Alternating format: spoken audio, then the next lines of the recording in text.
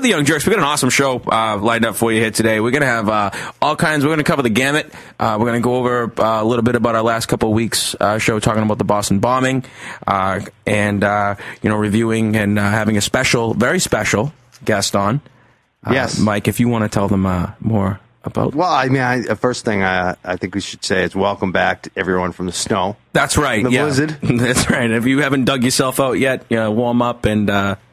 Got some coffee, listen to the show. And that's what you should be doing right now, relaxing and listening. And, my name is Mike Cann. His name is Frank Capone, of course. We got a lot of people in the studio. We got some special, some guests live in the studio in the second half from Witch Doctor. We also have Healthy Lifestyle here. We have Nicole Snow, Nikki Smokes, a.k.a. From Mass Patients Advocacy Alliance. So we have a lot going on today's show. But just kick it off, Frank. That's right. Yeah. We have a special guest. Get a drum roll? Yeah. All right, that drum roll kind of stunk. I'll work on that next time. You better work on it. We need a soundboard, we'll man. Get it. We do. We have a special guest on the phone. She's a great musician, songwriter.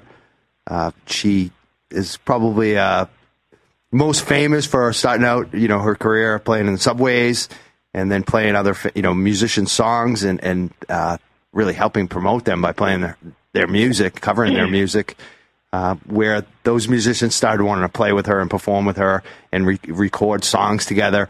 Some of the people she's recorded with is Elliott Smith. People know Elliott Smith, of course. She was also famously friends with Kurt Cobain from Nirvana. She's from Salem. That guy? Yeah, I know, right? She's from Salem, Massachusetts. I love her and her music and just who she is, and it's my honor to introduce Mary Lou Lord. Hey! Hi, Mary Lou. Hey, guys. What's up? Wow, how you doing today? I'm good. I'm totally shoveled out. Feeling a little bit of the after effects. My back is killing me.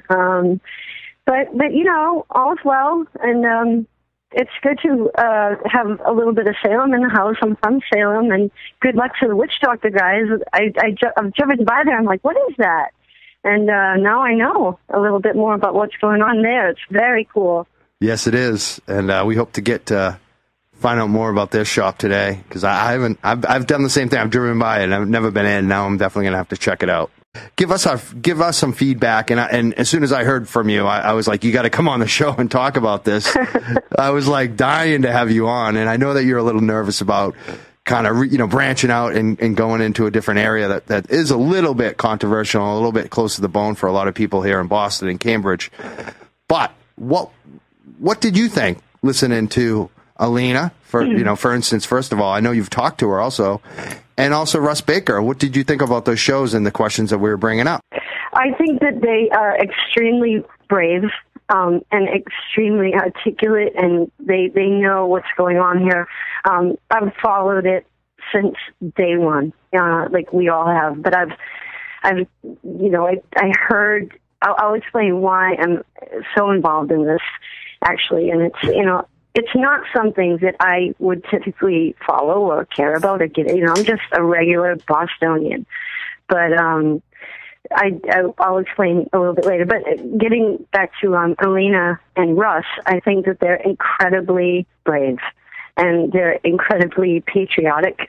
And I think that they're very, very well versed in exactly what's going on. And thinking about Alina, somebody might just think, oh, this chick from Russia or whatever, Dagestan, whatever. But she has actually fought for our country. She's a soldier for America, and we need to respect people like her. She's as patriotic as they come. I mean, she's fought for our country. And just knowing things like that, knowing all the little details that a lot of other people might really, they bypass them, and I don't understand why. I know. I thought it was great. I thought that, she's so articulate, and she's so well-versed, and I love her. I think she's amazing. Yeah, I think so, too. I think she's, just from my little experience with her and speaking with her and having her on the show, I have no doubt that she really believes and, what she's saying and the questions that she's asking, and I don't see why we can't kind of get some answers on this. This is her son-in-law, And we really don't know what happened. We have this one-sided account that's changed a million times. Yep. It's just not right. I mean, she needs more closure than that. And the way that she's treated and her family's treated, it's like they're the victim. Why are they being treated like this? Why is she being treated like this when she was in the U.S. Army? I mean, there's no reason that she should be treated like the way that she's been treated by the government, by the FBI. Right. You know, I don't know exactly when she moved here, but she moved here, you know, for a better life because all hell was breaking loose over there. And, you know, you think, oh, come to America, you know, the land of hopes and dreams and, you know, the upholding of the Constitution, and you know it's not communist, and yeah, we're going to America, and then come to America, and her entire life has been destroyed. You know, a country that she fought for, regardless of where she's from. You know, it's just, I get so upset. It's just absolutely not right. Yeah, and her entire life has been upheaved. She had a nice life. I think she was a pharmacist and, you know, a soldier, active duty, whenever she was called to go, whatever she did, I'm not exactly sure. But her daughter moved back to Russia, and her whole life has been turned inside out and upside down by this. Yes, it has. I know that you also have looked into a lot of the discrepancies that we talked about with Russ Baker about the timeline in that night, and also listened to the scanners, and you had a lot of the same questions that I did. I mean, we should talk about some of those things. I know that you had also heard on the scanner that, you know, proven that I'm not crazy, that I did hear them. You heard the same thing about the state police SUV. Of course. That Russ was kind of in shock that I brought that up last week. Tell me about that. I mean, what do you recall about that night? Well, what had happened was, you know, I was on Facebook like a lot of other people, and someone sent me a link. I think it was right around 10:30 on April 18th. It was a Thursday night, and it was in April. And I got this link from a friend, and he said, hey, the 7-Eleven in Central Square has just been robbed. And I'm like, well, who the hell would rob that 7-Eleven on a Thursday night at 10:30? I mean, you got the can tab there and all the goons out front of the can tab. You got, you know what, you can picture it in your mind, what Central Square looks like on a Thursday night in April at 10:30, right? And so I was like, that's really weird that somebody would rob that 7-Eleven at that time and kind of get away with it. So what had happened, I got the scanner link, I heard, you know, that they were looking for the suspect. They had a description of the suspect. They shut the subway down. And I continued listening because I thought, oh, this is interesting. You know, I used to live in Billy Wayne's apartment, and it was right basically across the street from there. So when I lived there for a year, that was my 7-Eleven. So I could picture everything in my head, what it looked like there. And so about 15 minutes later, I guess it was, there was a call on scanner for an officer to report to McDermott Court because there was loud banging on a barrel or something. And I'm like, oh, that's kind of weird. And then on the scanner, right after that, you hear, officer down, officer down. That's right. And it was Officer Collier. I think it was the officer named Henniger, actually, that who was Collier's boss or supervisor that found him. And so I started to understand, okay, this is an MIT police officer that just got shot. And they called the EMTs and they were doing work on him. And then about maybe 15 minutes later, you found out that he had died. And then I kept listening, and confusion upon confusion, it came in the call, and it said that there was report of a stolen police SUV from 3rd Street in Cambridge. And I was like, wow, that's really weird because that's really close to the police station, you know. And what's interesting to me is that only someone from our area, from Boston or Cambridge or Watertown or Walton, would really understand how this timeline is connected and how the anomalies don't really make sense. And so when I was listening to the scanner, I kept listening, and a lot of things just didn't make much sense to me. First we heard that the carjack happened at 3rd Street. We heard it was a police SUV. And then it was, oh, no, it wasn't. It was carjacked on 60 Brighton Ave. I mean, how many people in Austin have lived at 60 Brighton Ave? And, a lot of college students are familiar with that building. So regardless of that, you hear then that they started showing pictures of what everyone thought was the 7-Eleven, but it was a Shell station, and it was on the corner there of River Street and Memorial Drive. And then across the street is the Mobile. And so reportedly the story went that they had carjacked, after they shot Collier, about 15 minutes later, they carjacked an Asian man named Danny. Danny. And so they carjacked Danny, and they drove off from 60 Brighton Ave in Austin with the younger brother in a green Honda following, right? So supposedly they didn't go to the Shell then. They drove to Watertown, and then they did something. There was an exchange of something from the green Honda that had been following the whole time into the black Mercedes SUV owned by Danny that was carjacked. They moved something from the green Honda into the Mercedes, and then they drove back. Why they did this? This is when all the bells went off in my head. This is weird. Drove back to Cambridge, closer to where they supposedly shot Officer Collier. Yep. And they went to the Shell station across from that DoubleTree, where they probably had taken that left onto Soldiers Field to go to Watertown the first time. And then they did something in Watertown on, I think, Fairfield Street. They fiddled around with the car, came back in only the Mercedes, went to that Shell station.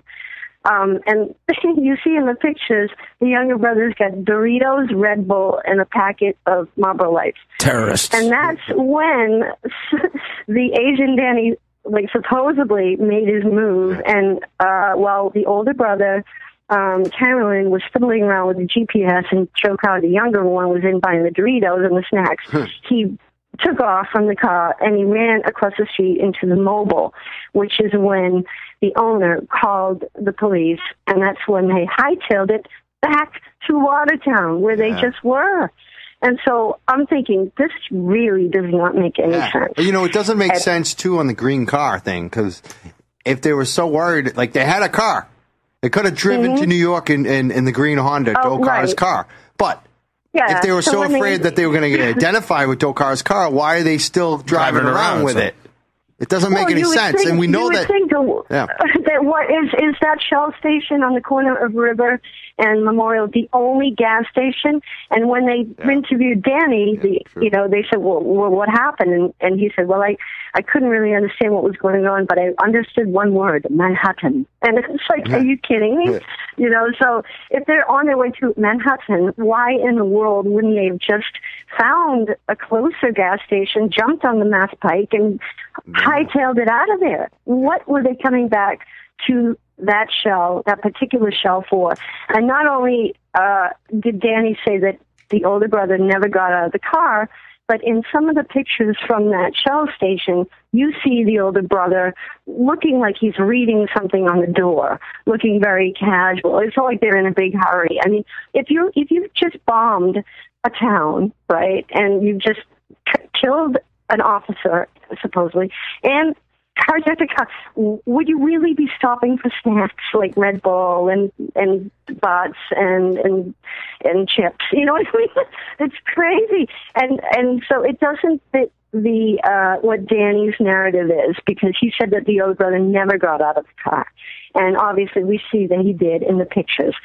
And also, I just want to say that when Danny, the carjack victim, ran across the street to the Mobile, not a lot of people know it, but the three friends that supposedly found Jokar's backpack with the fireworks in it, they lived in that building above that mobile. You know, there's like a big, huge apartment building attached to that mobile. Like, the connections are just too odd. And I honestly think that there was something more to this narrative than what we've been told. Yeah, definitely. I mean, even that night, later on that night in Watertown, we've seen pictures of like the naked guy. The naked man, yeah. What's up with him? And then we also saw another guy that looked like it was Tamerlan. Yep. I mean, we don't really know because those pictures, but they had somebody else. And like all these things happened that night that just don't make sense. They don't make any sense. And to hear later on in the night, the SUV that, you know, that they said that they were chasing, and then that's not in any reports. It's nowhere to be found. It's the whole thing is really bizarre. Yeah, and then in some other reports, there was actually a stolen black pickup truck that came into the picture somehow. And I read about maybe 10 months ago, you know, the heading said Watertown still has questions. And they showed this black pickup truck that was supposedly owned by the police, and it was riddled with bullet holes. And what you know, you hear in the narrative is that everything happened on Dexter Street and Laurel Street. That's where the shootout went down. And there's interviews that I've seen with the 8 officers that were first on scene, you know, and there was no chase really because the black SUV was just there. And I think it was Officer Reynolds was the first person to come across that black Mercedes that Cambridge had notified them after the Asian man, Danny, went to the mobile and, you know, said I'd just been carjacked. So they either pinged the car with a LoJack or Danny's phone. I don't know. This is all hearsay anyway. And they came across the black Mercedes on, I think it was on Laurel and Dexter, and that's when the first police officer approached that vehicle, and he said that the driver, who he claimed to be Tamerlan, just started shooting at him randomly. But what you hear on the scanner is completely different, and the entire narrative was really going on other streets like Adams Street and School Street and Mount Auburn, and that's where the real action happened. And, you know, it makes me wonder, you know, I think about that kid, Sunil Chapathi, the Brown University student that he'd been missing for a month. And he turned up 2 days later after they, you know, caught Jakar in the boat and the whole thing. It's like, really? And, you know, I've looked at pictures of that kid and, you know, with longer hair, in a fuzzy photograph, he could have definitely passed for Jakar Tsarnaev. And there's so many little anomalies here that make me angry. And what makes me the most angry is that people absolutely, you know, I've asked people, they think I'm crazy, you know, and I don't think I'm crazy. I've never followed anything like this before. I've never really been interested in any kind of scandal or conspiracy. And what I said to them, I said, you know, what do you think? And they're like, oh, of course he's guilty. And I'm like, well, okay, well, why do you think so? And they're like, because we saw him at the marathon in the picture with a backpack. And I'm like, well, how many other people had backpacks? And they're like, well, that's true, but we saw him we saw pictures of him putting it down. I'm like, no, you didn't. And they're like, well, we saw this movie, you know, made for a TV movie, and I'm like, that wasn't real. That was not real. That was a movie made for TV, and it's made to look very much like it's real because it's fuzzy and grainy and looks like CCTV. And so what and I say, so how do you believe it? And they're like, because I saw it on TV. And to me, that's really not good enough. And I'm proud of this city. I love this city. I come from a long line of first responders, you know, state troopers and firefighters. I'm just as blue collar as the rest of them. And I have no disrespect at all for anyone because, you know, they are our heroes, absolutely. And I entirely believe everything, but I don't quite believe this narrative. And I don't know why, and I think more people should be questioning it. And especially Watertown, because apart from the victims' families, I think that Watertown got it the worst. And if Watertown knew that this is not going to go to trial because I think it's Ortiz, she has said Watertown is irrelevant. It's not going to be added into this trial. So a lot of people are saying, well, everything will come out in trial, but it actually won't because it's not going to make it that far. Yeah. And we don't get to see any of the evidence either, right? You know? No all the evidence. evidence is being shut down, suppressed, not allowed to Absolutely. be presented. Exactly. And view. Yeah, and I think that there are people in Watertown that want answers, regardless of. And this is, has nothing to do with me thinking that he's guilty or he's innocent. This is for all of us. This is screwing with the Constitution of the United States.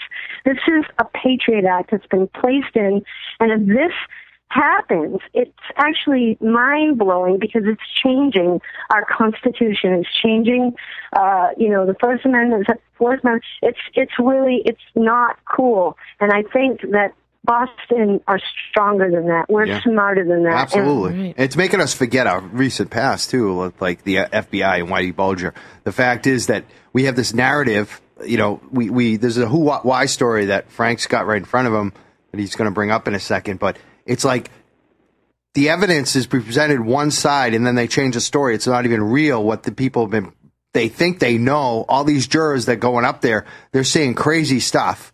They have to suspend the trial selection process because Bostonians are brainwashed.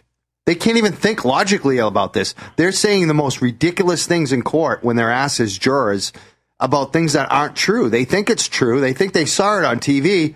Frank, you want to follow up? Yeah, but they didn't, and it's also social conditioning, when it's perfectly acceptable for the police to tell you not to come out of your house and that we're going to come and we're going to pull you, we're going to pull your grandmother, we're going to pull your kids, we're going to scream at you while waving automatic weapons in your face to tell you to keep your hands up while you're walking out of your own house. That's social conditioning, and that's what, people of Watertown had to be subjected to. But, I mean, in terms of this, like this Russ Baker or who, what, why, story, it talks about how everyone's talking about the fact that there's a video, right? And there's still pictures of Johar dropping a bag, in front of the restaurant, and you can see it. The Lord and Taylor, video shows it, but that doesn't actually exist because that video was never ever released to the public, and so.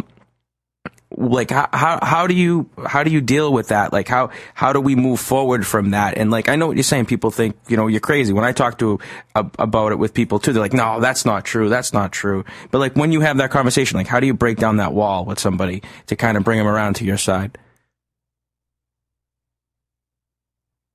And you can't. Mary Lou, did we lose you? I think we might have lost Mary Lou. Did we lose the call, producer man?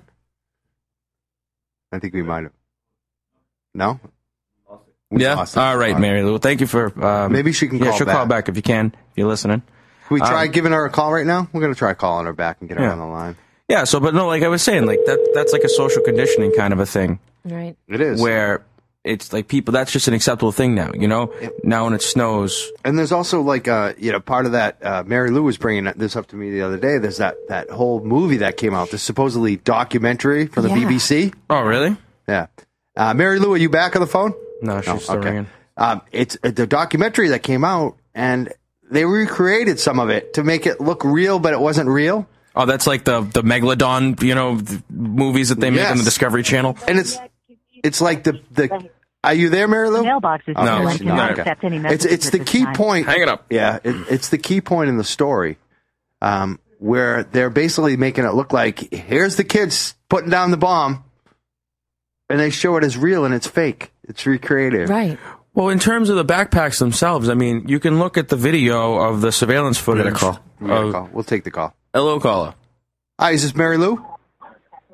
Hello? Hi, is this Mary Lou again? Hey, I'm back. Awesome. I don't know what happened.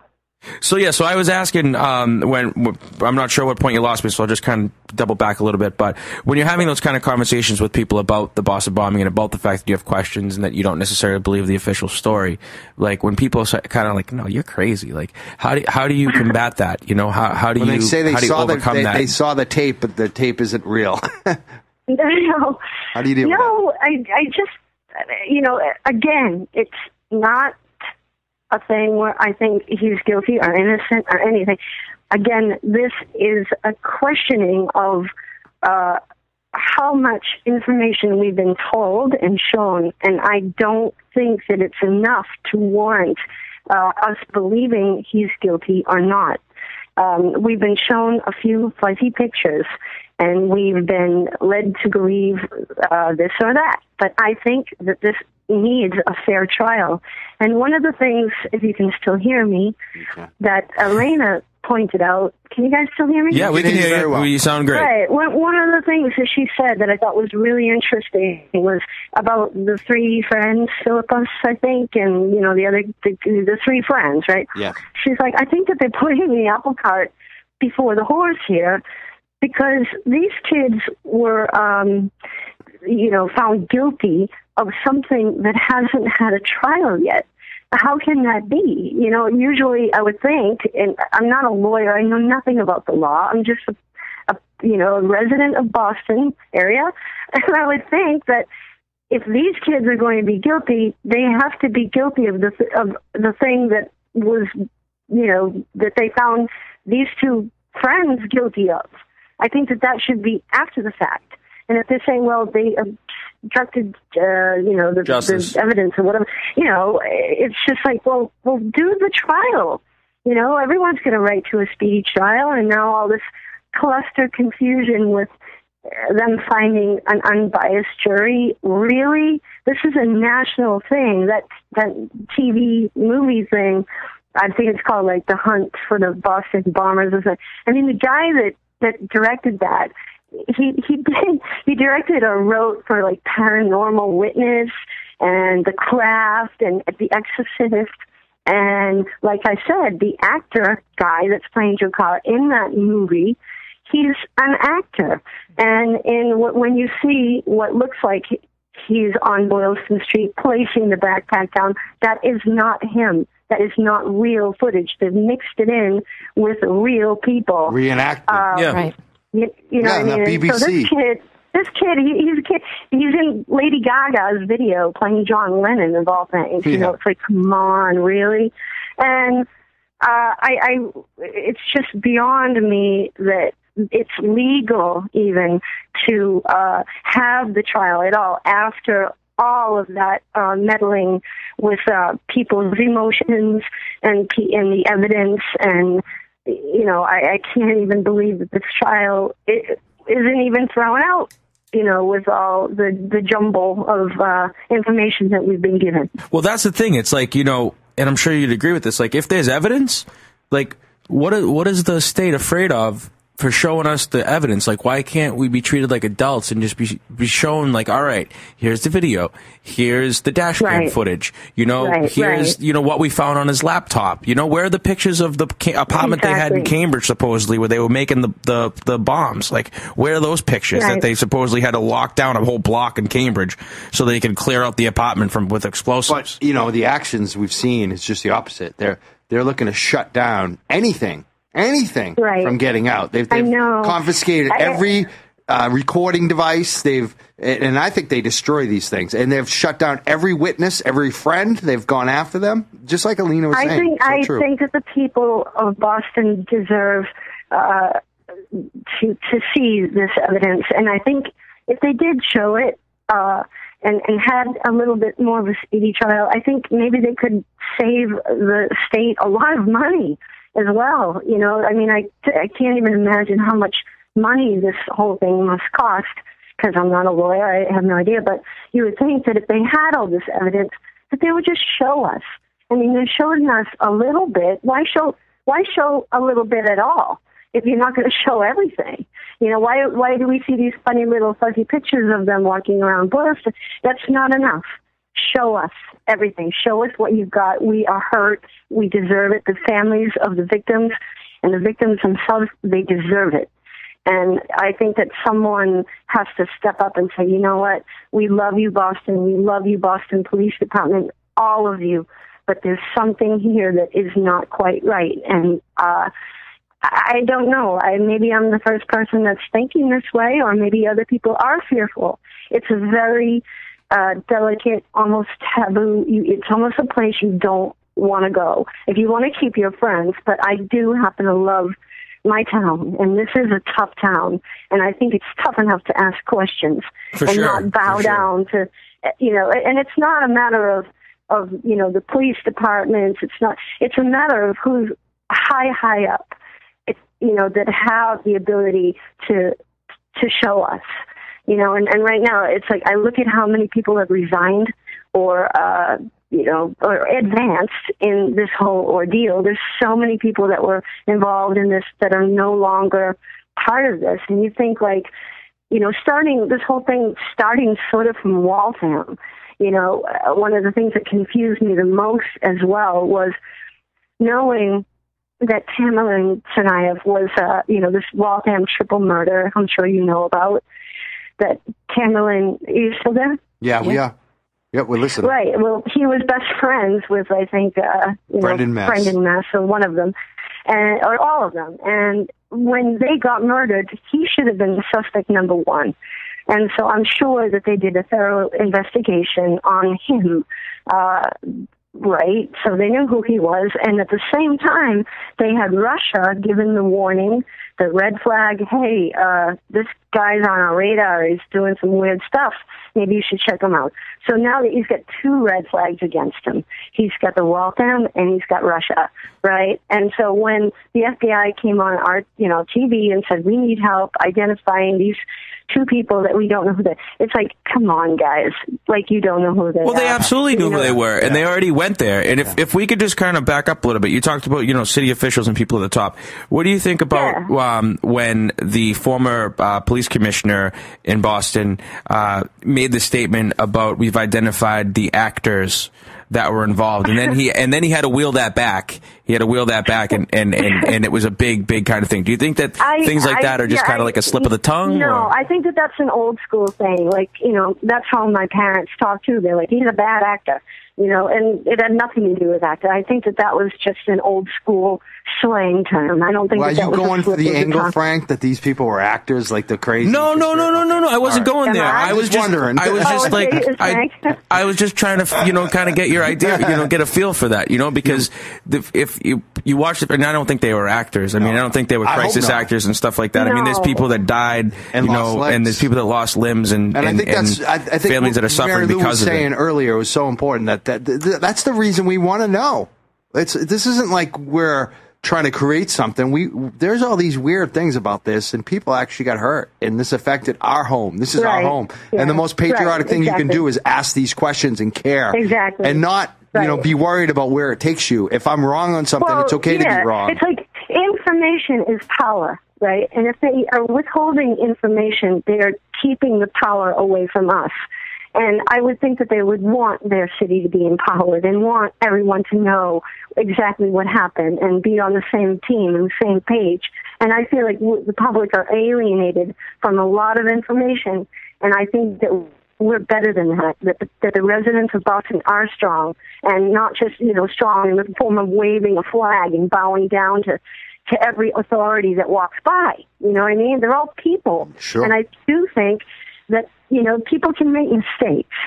And, one of a few friends of mine, they're like, all right, smarty pants, we think you're nuts. But they hear me out because they're like, you've never done anything like this before. I'm like, I know I haven't. And they kind of, they're like, well, tell us a little more then. We don't really.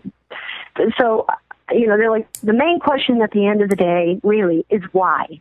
Why would this happen? Why would anything like this happen? And I can only tell them I don't know. And the only thing that really makes any kind of sense to me is that there was a drill, some kind of a drill that went wrong. And that at the end of it, whatever went wrong, I don't know. But somebody had to cover their butt. And they followed a narrative as it kind of went along. And they wrote a script or something, and they had to cover their butts. I think that there was some kind of a mistake, or there was somebody with an agenda that might have known that there was some kind of a drill. There are bad guys out there. No doubt. And it's absolutely not the Boston Police Department. I mean, they did an amazing job. They did their best.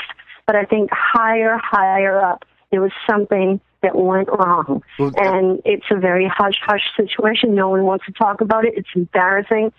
If it is, in fact, something other than what we've been told, and I think that it's better to keep an open mind. I mean, a lot of people just want to go, oh my God, I don't want to go there, because once you ask one question, a million other ones come tumbling in. Rabbit hole. Yeah. But at the same time, what always needs to be defended is our Constitution and our rights for free speech and free opinion and to ask questions. That's what this country is all about. We've fought for that Constitution, and you can't just wimp out and go, I don't know, I've got the Kardashians to follow, and that's good enough. It's not good enough. We're better than that. Definitely. And that's how I feel. And we should be in Boston, especially with our history, all the stuff we've been through, all the stuff we've seen. Why did you decide to come on the show today and speak out? I know that you had some trepidation. Why did you decide to speak up on this today? Because I know I'm right, and I feel it's important, and I don't feel like I'm going in any kind of weird territory that would offend anybody. You know what I mean? Like, my dad and my brother were both firefighters. My uncle Bobby was a statey. You know what I mean? I'm proud of where I come from, and I want to just keep that going. I think we should all keep that going and all ask questions and do it and ask these questions for the victims. Yes. There's too much we don't know, and we need to know it, and we need to know it soon. And enough fiddling around with the jury, finding the jury. Just get on with it. Yeah, absolutely. Do your job. O'Toole, do your job, and we're not taking it. Yeah, he seems there are people out here like me, just regular citizens, that have this on their minds, and enough is enough. If you have to move it, move it. And the whole thing now. The latest I heard were Catholics aren't going to be participating. It's just like crazy. Yeah, Come for on. the jury. Yeah, they don't support the death penalty, Yeah. and so they won't let them. I'm glad they got rid of the jerk who got up there, and not like a jerk like us. Yeah. An idiot. A jerk with an E. This guy goes on the jury, or was it a girl? I don't even know. But they were like, whatever juror number it was like, I want to do it because I want to be my roommates will think it'd be cool to execute this kid. Yeah. They were like, really? That's awesome. Really? Awesome. Go back to playing Call of Duty, buddy. Yeah, he thinks he's like in a Star Wars movie or something. It's like, Yeah, I don't know. I don't get It really does seem like a movie. It's too much like a movie, but unfortunately, it's real, and it happened. And I think it's up to the citizens of Boston and this country to take a little bit of a closer look at what really happened, and who, what, why. They have information. The Weebly site, the Boston Weebly site, also has a lot of information. There are people that have been doing a lot of work, and they're not these nutty teeny bopper fans of the kid. You know what I mean? Hats. No, it's real stuff. I mean, Russ Baker is a real serious journalist, investigative journalist. He's written the most comprehensive book on the Bush family. And, the hidden stuff that goes on with that family. It's really out in the open. He compiled it all. He's worked for New York Times, all these major publications. It's the real deal. They're really backing it up. The last thing I wanted to ask, Mary Lou, because I know you have a new CD coming out. What's going on with that? Yeah. You're playing shows again, too, right? Aren't you? Yeah, I probably will be playing some shows, but yeah, I do have a CD, and this is like career suicide. Hello, No, it's not. I don't know. I think everyone should go out and buy your CD if they agree with what you had to say today, and prove you wrong that this isn't. Yeah, this really, it's just a timing thing. It's got nothing to do with that. As you know, it was about 2 or 3 weeks ago that I just thought that what you guys were doing was really ballsy. And I thought, yeah, this is cool, and it's not hurting anyone. I think of these poor victims, and I can only imagine what they're going through. I mean, I went through my own personal physical trials last year. I broke a lot of bones. I had a terrible accident, and that's regardless. But so I can only imagine. And so if those people get upset about what some of the people are doing and the questions that they're asking, it's pretty much for them. That, you know, they're not doing it because they're losers and they have no job, you know, get a job or whatever, get a life. It's like these people do have lives.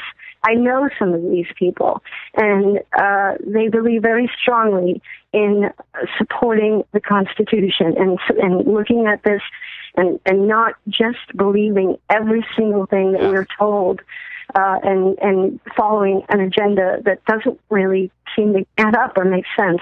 More questions need to be asked, and I know that when you do that, you fall into a massive rabbit hole, and it could go on and on and on, but at least somebody cares. Absolutely. Enough to say, hey, wait a minute. We are the Young Jerks. It's WEMFradio.com. We had some phone calls earlier. If people want to call in, I know that we had a few Dokar supporters. Sarna, if you want to call in and ask us a question or ask Mary Lou a question, this is the time to do so. 617-500-7100. If we get any calls right now, we'll take them real quick. Mary Lou, I want to thank you again so much for coming on today and spending so much time with us.